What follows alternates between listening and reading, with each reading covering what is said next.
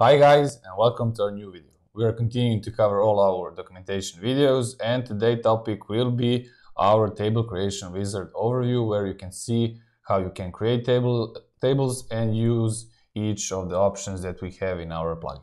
Alexander will help you out as always, so let's dive in. Okay guys, so under create a table you get to choose from 6 available options: creating a simple table from scratch, creating a table linked to an existing data source, creating a table manually, creating a table by importing data from a data source, create a table by generating a query to the WordPress database, and generating a query to the MySQL database. So first is the simple table wizard, where you get to choose the number of columns and the number of rows. And when you click the generate table button, you get your blank table.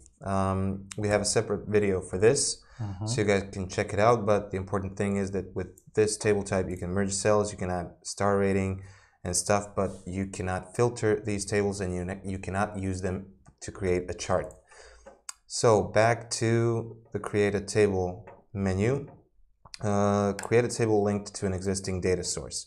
This can be used for Excel, CSV, Google Spreadsheets, XML, JSON, serialized PHP array, and SQL.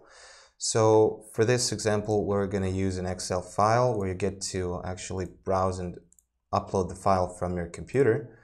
We will use test.py and use selected file, save changes, and here you can see the table that is linked to this file. So as you can see here in the link, the file is actually copied to WP content, uploads, current year, current month, and here's the file. So if you want to change the data in this table, you need to change the data in this file on this location. What you cannot do is rearrange, remove, rename, or add new columns. That will break the structure of the table. Similar to this, but very different, is create a data table by importing data from a data source. What this does, it allows you to select a file. We'll use the same file. And when you create the table, the plugin actually creates a new manual table in the database. And when you create it, you'll actually be able to edit this table. So while you're editing the WP data table that you just created, you are not editing the file that the table has been created from.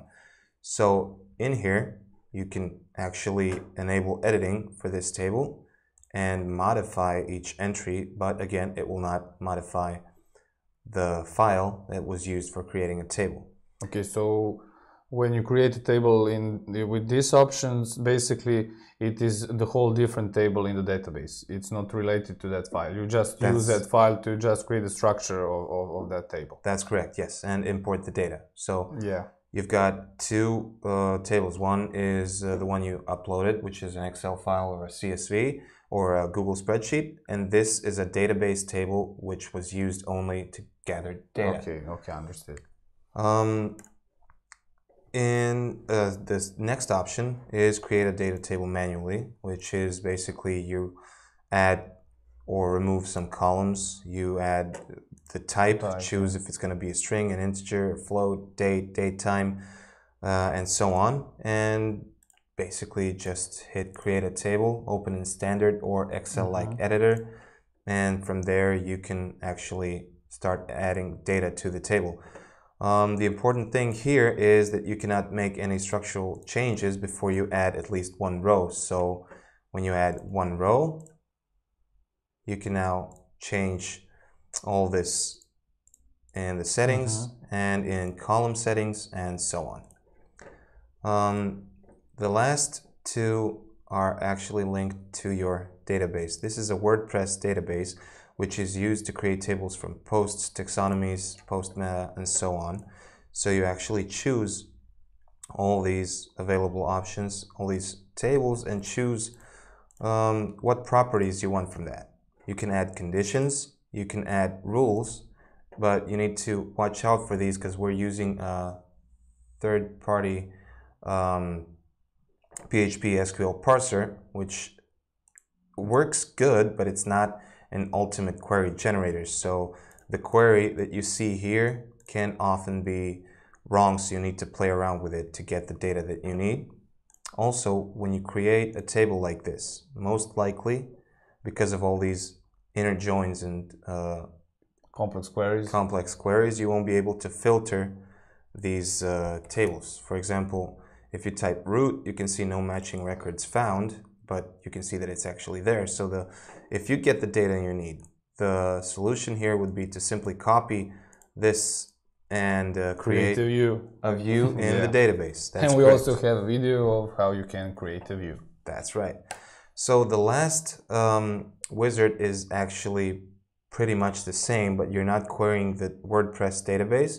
You're actually querying all those tables that you have in your database. So you can actually choose an existing manual table. If I'm not mistaken, this is the table that we just imported.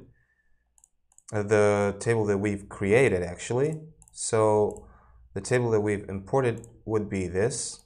Yeah, this is the table that we've imported from the Excel file, which is in the database. So when you click next, you get the exact same table, but you've queried your database to fetch the data. Yeah, this can come in handy if you have like 1 million entries. That's right. The MySQL tables will work faster. That's right. That's right. Okay, that's pretty much it. Okay, thank you, Alexander. You're welcome. Thank you guys for watching. If you have any questions, let us know in the comment section below. And before you go, don't forget to like, share, and subscribe. See you in another video. Take care, guys. Bye. Bye-bye.